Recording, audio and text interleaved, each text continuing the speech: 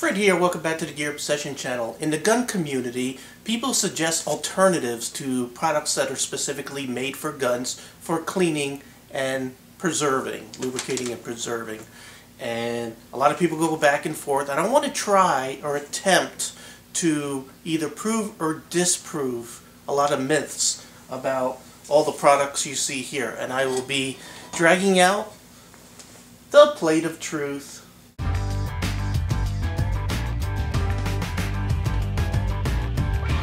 So the first myth I would like to talk about, or truth, truth or myth might be a good name for this video, is Simple Green.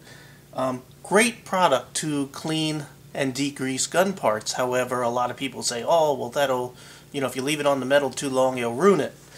So we'll go ahead and test some Simple Green on the plate of truth. Next thing, a lot of people recommend using lithium grease instead of a specific gun grease on your guns. Now, I'm putting it on here just for the fun of it. However, I am not going to recommend doing this, and I know even an AK-47 manufacturers that uses this on parts of the bolt or the bolt carrier. And the reason why I don't is because for those of you who might use lithium grease for your garage door opener or anything, take a look at what your rails look like in about a year or two. It sort of gets hard and crusty. Also, I'm not quite positive if the flash point, as far as heat, is high enough to really be using lithium grease in some guns. So I'm sort of on the fence with it. Therefore, I wouldn't recommend it, but I want to see what it looks like on the plate of truth after a little while.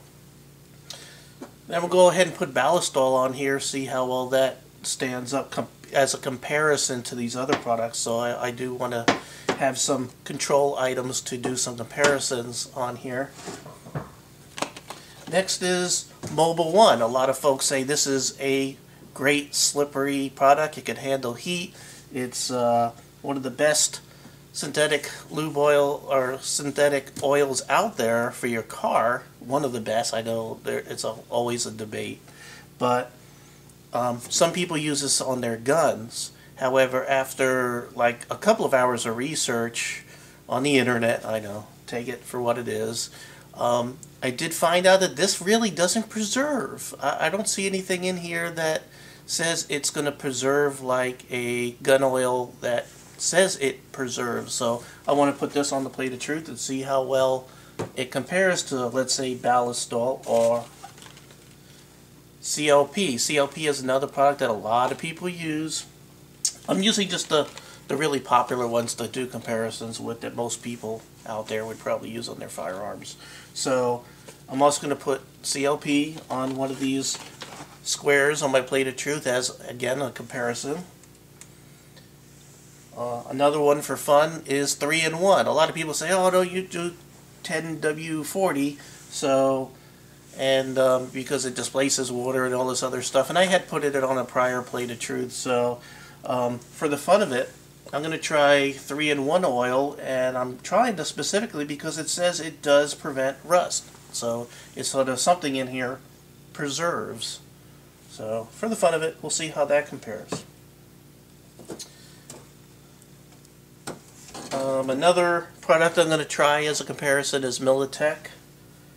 And in between there, I am going to put silicone spray. Now this is the one thing that right now I want to recommend, but I want to double check. The reason why I have silicone spray here, it's not really to lubricate your gun, but you know those silicone rags that you use to wipe your gun just to coat it and preserve it? Well, those things dry out. You know, these either rod and reel type of silicone cloths. This one's made by Birchwood Casey. And hey, look, here's another one made by Birchwood Casey. Same thing. These things cost about $5, but they do dry out eventually, and then you got to spend another $5. Well, you can go to your hardware store and buy a big clunking can of silicone for like $5-6 and just resaturate your cloth and keep on using it instead of buying a new cloth, unless the cloth starts getting really dirty. So I just want to test this out on the plate of truth right there between the 3-in-1 and the Militech on one of these boxes. just to make sure it's safe. So what I'll be doing is, I got my Q-tips here. I'm going to go ahead and take, starting with the simple green on box number 2, go ahead and saturate a square, then put products in each square, and I'll let you know what each one is, and maybe I'll go ahead and film it and then sort of fast forward to it all so you watch me do it.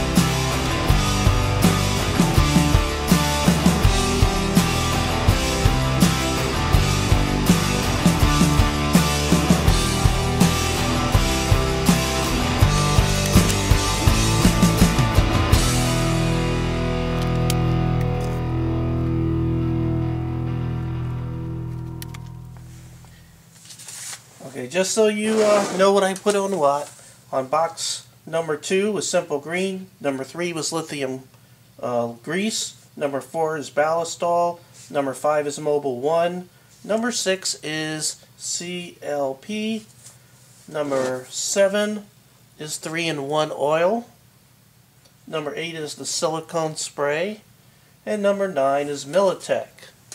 So we will go ahead and just put this outside to probably for a week or two and just take a look at it and then make some truth or false claims.